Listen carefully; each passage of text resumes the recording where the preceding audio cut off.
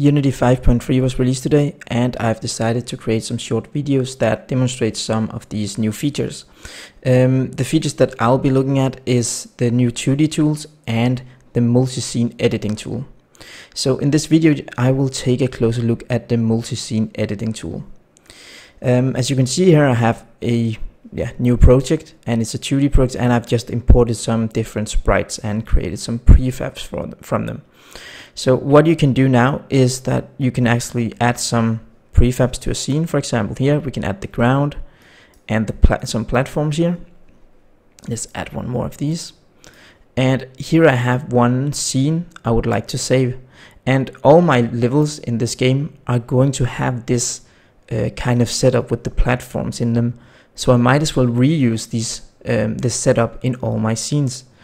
So what I can do is that I can say File, and I can say Save Scene As, and I can call this Base Scene. And let's save it in our scene folder. So now I have a base scene I've loaded, and I've decided that I would like to add some new things to it. I would like to add the igloo, the ice box here, some kind of crystal. Let's put it up here. I would like a tree, and what else? I would like the box, the crate here, and then we also need a background. Let's see, don't we have something more interesting? Shouldn't we have some? Yeah, we have a snowman here. Let's also add him. So now I've added some different objects here, and I would like them to be in another scene. So what I can do is that I can go to File, and I can say Save Scene As, and I can go to Scenes, and I can call this one Level 1. Let's just call it Level 1. So this is my Level 1.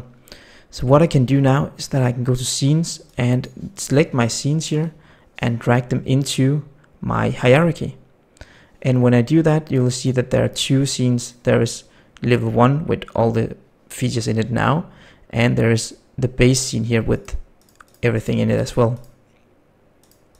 So right now we have the platforms in both scenes. We don't need that. Actually, we only need the scenes, the platforms in the base scene. So I can go here and remove the platforms and the floor from my Level 1.